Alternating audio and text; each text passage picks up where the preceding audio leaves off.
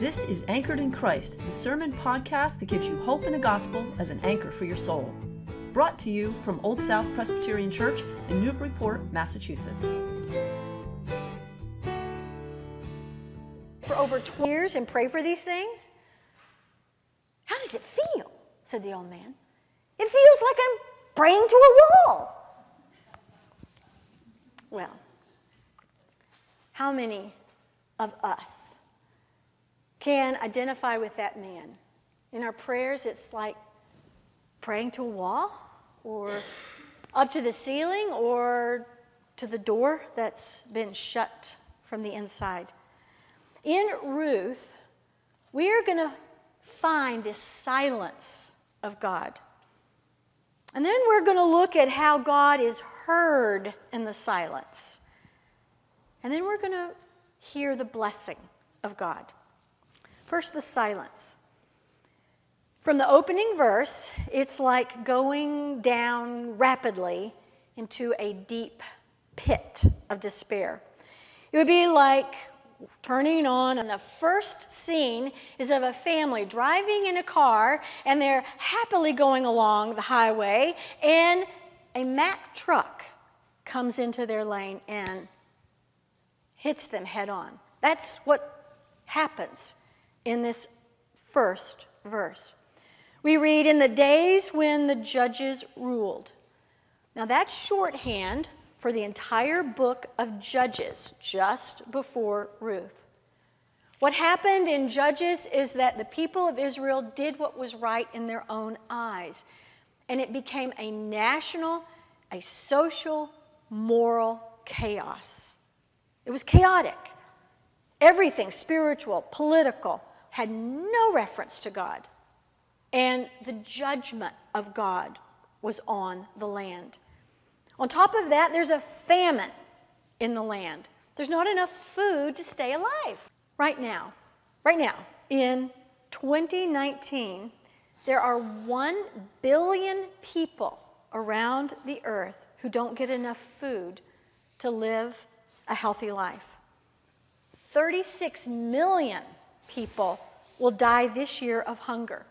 And if we do the math, which I know we've got great mathematicians here, that's more than 1 person a second dying of hunger right now. So we have a man and his wife who named their 2 sons Mahlon and Chilion. Mahlon means sick. Chilion means wasting away. They named their children like you would tree rings according to what's going on in the weather pattern.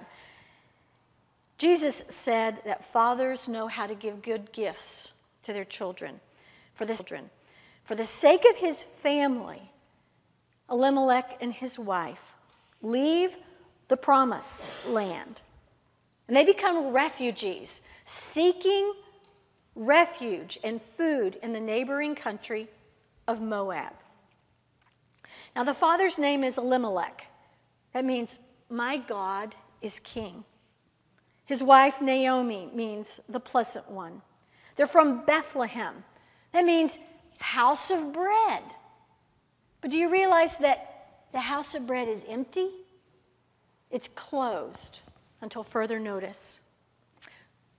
Then things get worse. Elimelech dies, and Naomi is left with her sons. They marry Moabite women. These are women of another culture and a completely different religion that practices child sacrifice. For 10 years they live in Moab, and both of the sons' wives remain barren. Unthinkable. 10 years, both of them, neither have children. And what does God say? We hear the silence of God. Early in our marriage, Jim and I lived in San Antonio, Texas. And there was a couple. She was in her late 70s. He was in his early 80s. Will and Rachel Morris.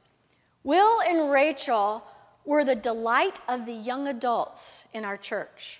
They opened their home every Wednesday night for the young adults to meet, to have a shared dinner and to sing and to do Bible study and to pray. Rachel and Will loved us. They loved particularly our toddler, James. Offered to babysit, offered to take him any time they could so that we would have time away. Rachel and Will, when they were younger, had 4 children, 3 boys and 1 girl. And when their 2 older boys were 7 and 5, they came down with measles. And the measles turned into pneumonia. They called the doctor, they stayed at the bedside, they prayed all night long. The 7-year-old died. The 5-year-old lingered. And then the 5-year-old died. Their youngest son grew up to be a fine man. He went to the Air Force Academy. He flew planes in the Korean War and died when he was shot down. Will and Rachel, like Naomi, experienced the silence of God. Naomi could not generate any income. Women could not work. Now she had 2 dependent daughters-in-law. There were no Sunday sandwiches, no clothes closets, no food banks. There was no welfare state. She changes her name from Pleasant One, which is Naomi, to Mara, Bitter One. Now, in the 4 tiny chapters of Ruth, this is all of Ruth right here in the Bible, out of the whole Bible, we do not hear God's voice. God does not come in a person like he does with Adam and Eve in the garden. He doesn't come in a dream like he does with Abraham. He doesn't come like a stranger who's a messenger, like an angel, as with Abraham and Jacob and Joseph. In the book of Ruth, God remains invisible and inaudible, even in a series of family tragedies. But perhaps Naomi's experience is a lot like your own, what you actually experience in a life of faith. Some wonder whether they even have faith at all, because there are no supernatural visitations. There are no chill bumps. There's no tingling of the spine in prayer or in Bible reading. And even in the personal crises or in national crises, it's as if God is nowhere to be found. Can you relate to Naomi? God was silent for Naomi, for Will and Rachel Morris, and maybe even for you. But in the book of Ruth, what we find is that the silence of God does not keep God from speaking. Now, how is it that God is heard in silence? In the midst of silence, God is throughout Ruth. It's a little bit like going to Oxford, England. And if you're looking for the Oxford University and you're a tourist, you might be quite perplexed. You look around and you go, well, where is it? Well, it's both nowhere and everywhere, because Oxford colleges are spread across the entire city. There is no one location for the university. It's the same with God's speaking in Ruth. God is heard how? Through Scripture that is known and lived. Let's look at that. God is heard through Scripture, known and lived. When Naomi returns to Bethlehem from Moab, she appeals to her daughters-in-law and she says, go back to your families and to your religion. Ruth says, no way. I'm going to cling to you. In spite of all your losses, there is no way I'm going to give up on you. Or she uses the personal word for God, Yahweh. That's why in your scripture when you see L-O-R-D capitalized, that's the proper name for God, Yahweh. her name for God, Yahweh. I'm not going to leave you. Naomi has so lived the word of God that it has transformed her. Though her life is bitter, she is not bitter towards her daughter-in-laws. She is not a person who has been shaped by her experience. She's been shaped by the word of God, and it comes forth in her relationship of graciousness, kindness, and faithfulness, all reflection of God. This is what set Will and Rachel Morris apart. Their life story was bitter. Their love for God and others was sweet. Is that said of you? Do you want to be shaped by God's word in such a way that you bear God's image to others? God speaks through Scripture that's known and lived. Naomi actually knew the commandments of God that were given to Moses on Mount Sinai. She knew them. They were part of her oral tradition, and she lived them. So when they get back into Bethlehem, she instructs her daughter-in-law Ruth to go and glean in the field. This is something that God designed. Now, for those who are unfamiliar with gleaning, it is something that we hear in Deuteronomy 24, and it was practiced by a righteous man, Boaz, who knew God's command through Moses and did it. Here from Deuteronomy 24, when you harvest in your field and overlook a sheaf, do not go back and get it. Leave it for the foreigner, the fatherless, and the widow, so that the Lord God may bless you for the others. When you harvest grapes from your vineyards, do not go over the vines a second time. Leave what remains for the foreigner, the fatherless, and the widow. In other words, be generous, because God has been generous with you. God is thinking about the fatherless, the foreigner, the widow. You do it. Word of God, known and lived. Boaz knew and lived God's word. That's how it's known in Ruth. What else? In chapter 3, we've got Naomi telling Ruth, all right, there's a practice that Moses gave us through the commandment of God, the Levirate practice. If a husband dies, his wife is a widow, there is no child in the family, the next of kin is to act the part of the husband, so that the deceased has an heir. It's called the Levirate practice. She tells Ruth this, and if you want some risque reading, read chapter 3. And so we've got Boaz knowing the same word, living the same word, and he says, yes, I will be the husband of this Moabite woman, because that's what God would have me do. And he marries Ruth. Now, did they have any idea that their son, Obed, would become the father of Jesse, who was the father of King David? Did they have any idea that their knowing Scripture, their obeying Scripture, would lead to the King David, who would then, in Matthew's genealogy, lead to Jesus, the Messiah? Scripture has consequences that bless the world. How well do you know Scripture? Years ago, the Presbyterian Church did a survey, and it found that only 50% of all churchgoers could name 4 Gospels. I bet you could, right? All right, come on. Matthew, Mark, Luke, and John. You're the 50%. Yes. Okay, a Pew survey found that 45% of all Americans believe that the Golden Rule is one of the 10 Commandments. It's not.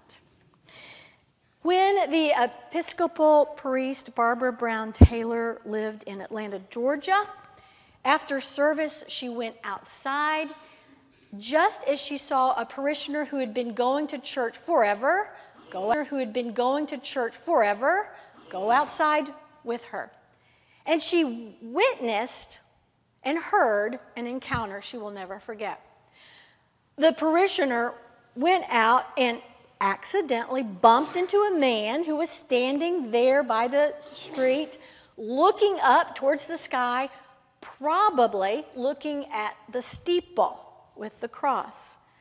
She bumped into him and apologized quickly and was preparing to move on when the man said, "Tell me, what is it you believe in there?"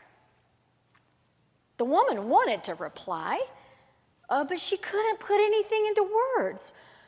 She stumbled around trying to say something, and the man said, "Never mind, I'm sorry I bothered you." And then he walked away, perhaps for good. If you were asked today, "Tell me, what do you believe? What do you believe?" What would you say? Do you know what is written? And do you live it? What does your life speak? And finally, in the silence of God, God is heard through the spoken blessing. In these 4 tiny chapters, 23 times, blessings in the name of the Lord are given. Naomi blesses her daughters-in-law. Boaz blesses the workers in his field. He blesses Ruth. The elders in the town bless Boaz and Ruth, who are going to get married, bless the fruit of the marriage and what it will mean for Israel. The townswomen, when they see baby Obed, they pick him up and they bless the Lord, and then they bless his life and they bless Naomi. Now, what is a blessing? Now, excuse me, but for those who come from the South, you know, bless your heart. Bless your heart is not a blessing. Bless your heart is a veiled way of saying, "You poor idiot." But in Scripture, the blessing of God begins in Genesis 1. He saw what he had made and it was good. He saw the man and the woman and it was very good. It's a blessing. The blessing in Scripture is a public spoken declaration of being in the favor of God. Blessing communicates a power.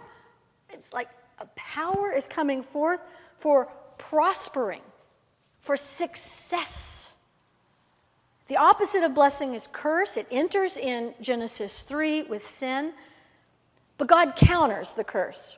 In Genesis 12, he calls Abram and his offspring. He says, "Through you, all families on earth will be blessed." Blessed to be a blessing.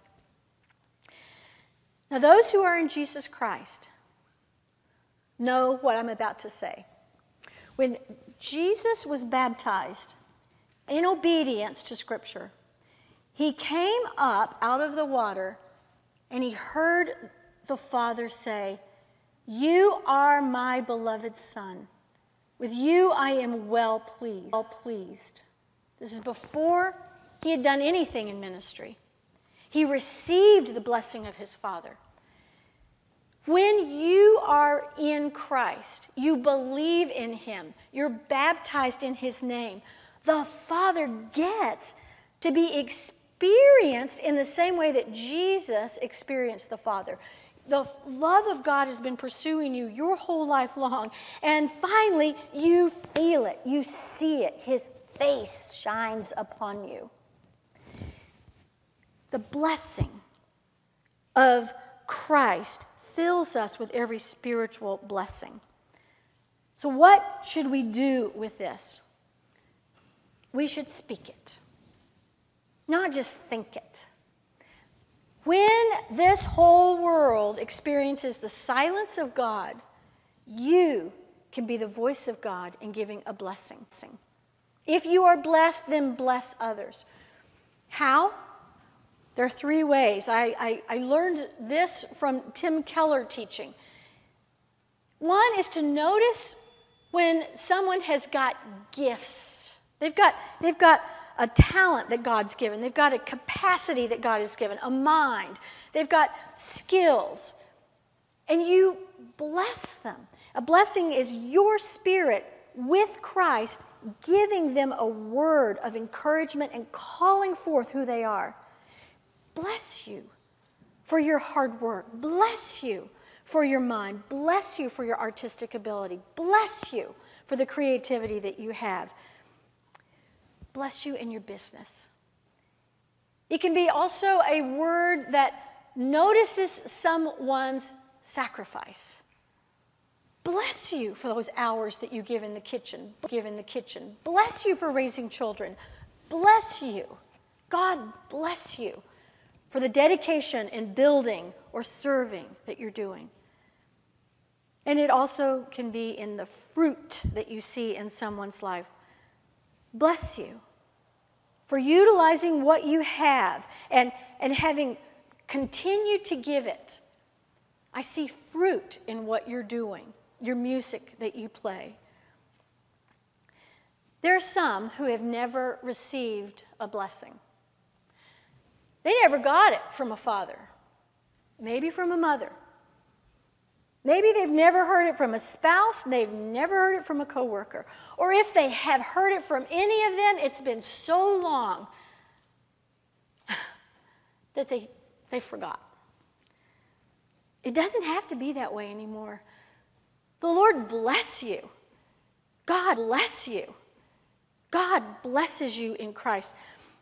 If God had a refrigerator, your picture would be on it. If God carried a wallet, your photo would be in it. God is crazy about you. You're blessed in Christ to be a blessing. Now, who are you going to bless? Let's pray.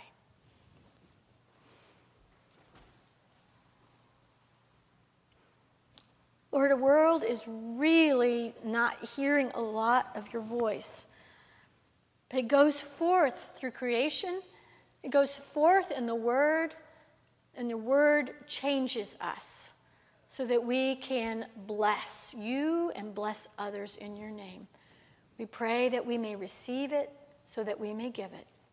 In Jesus' name. Thank you for listening to this sermon from Old South Presbyterian Church in Newburyport, Massachusetts. If you'd like more information about our historic church, or you'd like to find out more about the gospel of Jesus, please visit our website at oldsouthnbpt.org. The peace of Christ be with you.